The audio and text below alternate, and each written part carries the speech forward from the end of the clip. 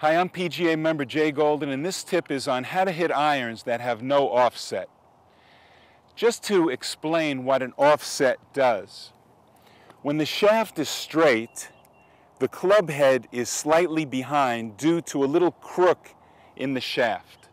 And what that does, it naturally puts your hand slightly in front of the ball, which encourages you to have the bottom of your swing on the target side of the ball.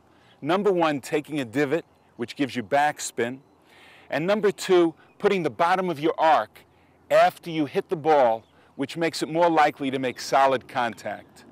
Now, if you have no offset on your club, which means that when the shaft is straight, there's no crook, and the leading edge is on the same line as the shaft, it's very important to start with your hands slightly in front of the ball and with the shaft on a slight angle, which encourages the same thing that an offset will automatically give you, which is the bottom of your swing on the target side of the ball, which makes it more likely to take a divot, which gives you backspin and more solid contact.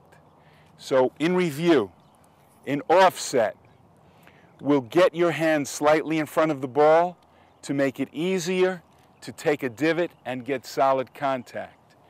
With no offset, it's very important to start with your hands slightly in front of the ball, which gives you that same arc where the bottom is slightly in front of the ball, gives you backspin. You take a divot and makes it much more easy for solid contact. Offset, you're in a good position at the start. No offset, start with those hands in front of the ball.